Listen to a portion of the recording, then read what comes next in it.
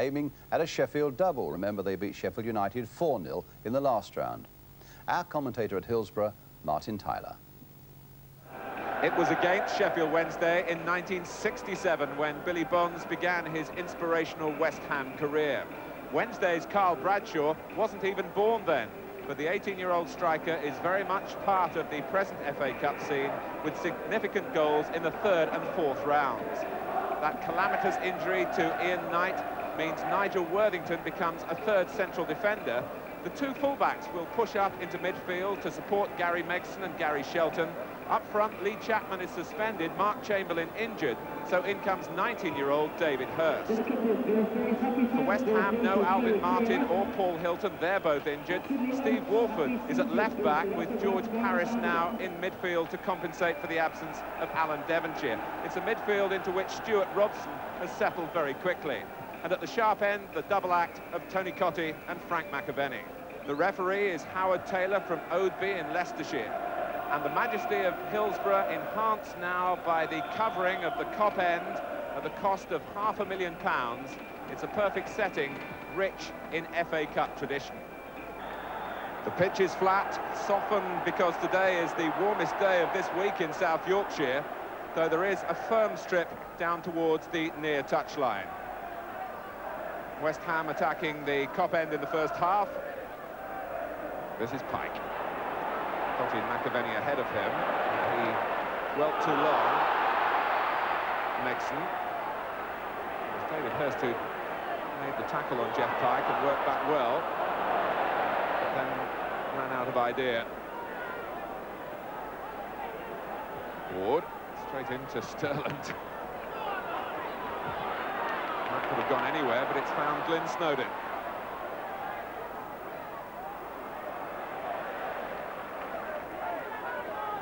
Hurst, signed from Barnsley for £200,000 last summer, and is still really trying to bed into the team.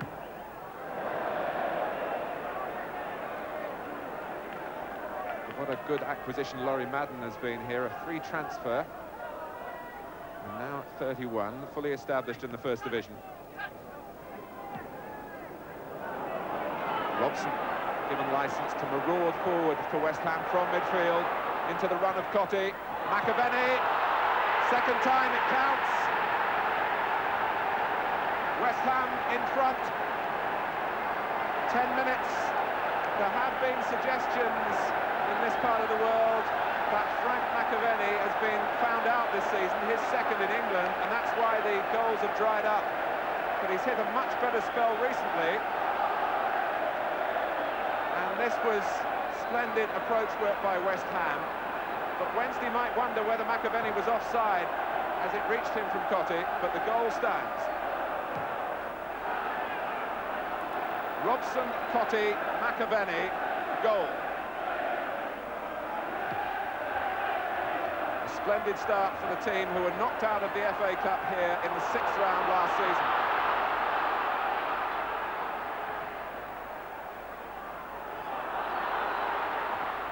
Bradshaw.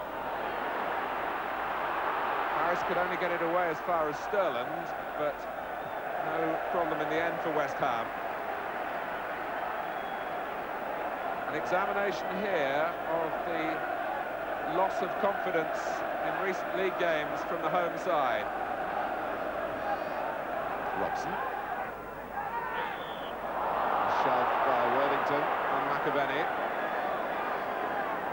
Hoping now to get enough goals to catch the eye of Andy Roxburgh and get back his place in the Scotland squad. It's a good one to miss last Wednesday, that's for sure. And Ward's shot rocketing up in the air off the fine defending of Hurst and Megson. Cottee turning Worthington, and it could easily have been two, and should have been really. Stuart Robson with the goal gaping, but Wednesday tentative again,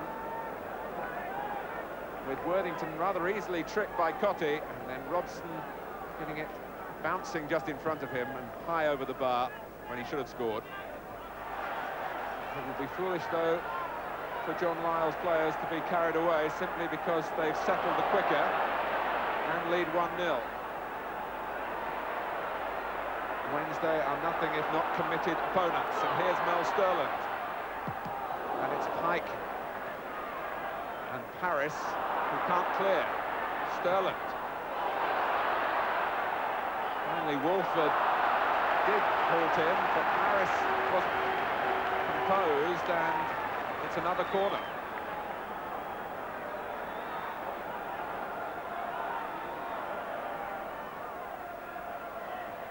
Came off McAvenny, that's Gary Shelton. Phil Parkes, he still finds time to smile in the midst of a cup-tie battle. He might not have seen it until late. It was McAvenny trying to avoid doing exactly what he did, which was flicking it on, and Shelton who came in. Marwood has looked the most inventive forward player for Wednesday so far.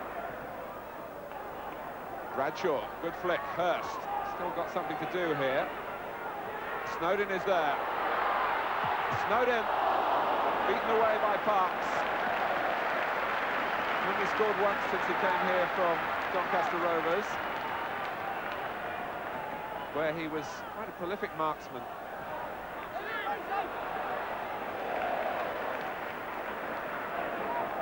It was a nicely timed break from Snowden to get into the area, some nifty footwork, but the angle was against him when it came to the shot.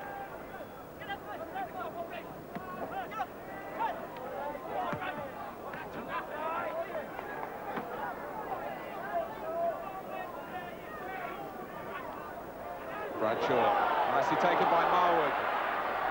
Promise here for Wednesday. Shelton!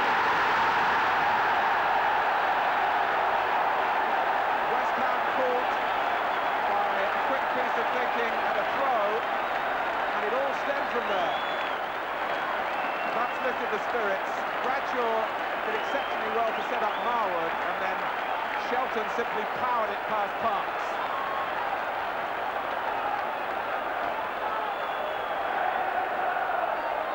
Perhaps beginning to think of the sanctuary of the half-time whistle.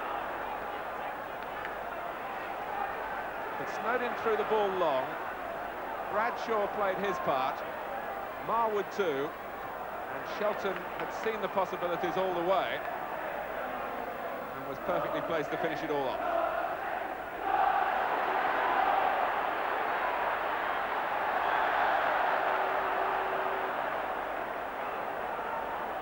Advantage played, and here's Ward, and that will be a free kick.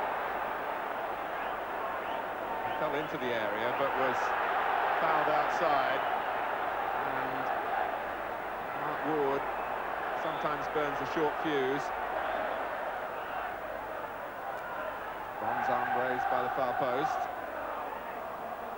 McAvenny making his run, and it's all decoy. Ward sent it into the cop.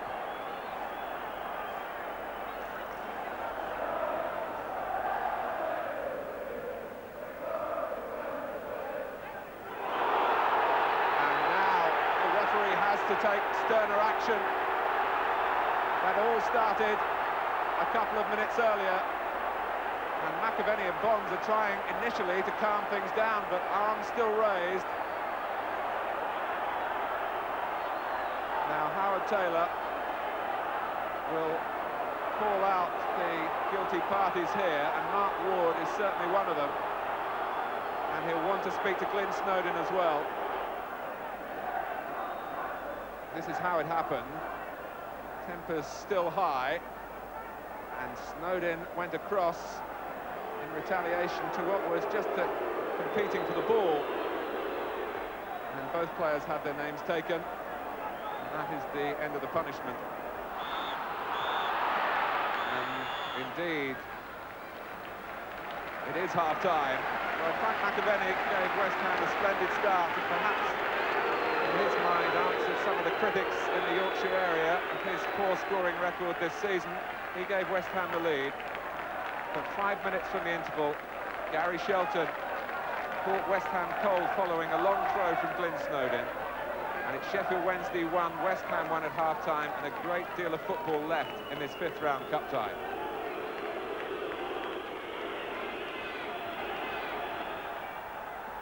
The last time Sheffield Wednesday beat a First Division side was Newcastle United back on December the 21st. The last 8 league games, only 3 points. So morale at times, particularly amongst the supporters here, has been a little bit low in recent weeks, but that goal from Gary Shelton will have boosted the spirits.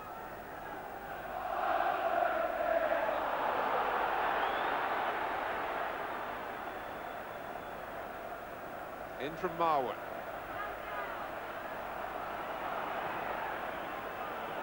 It's an excellent cup tie, played in a stadium worthy of the match. And here's McAvenny looking to curl it, and Hodge just not really let it slip from his grasp, but seemed to lose concentration on the save, encouraging Cottee to come in.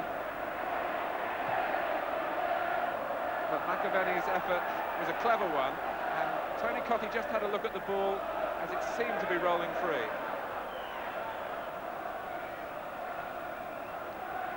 Shelton first to the loose ball, which came off McAvenny.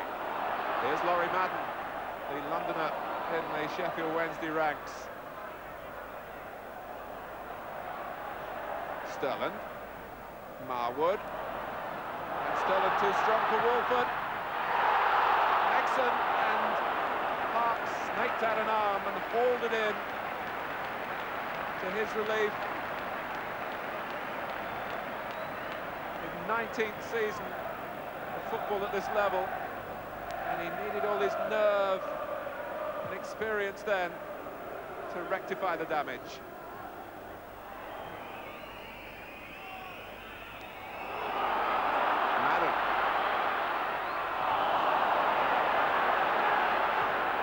McAvenny has lost a boot in the power he got to his pass, and so Cottee has to rely on help from Robson. He's had plenty of that this afternoon, and Hodge had to hang on.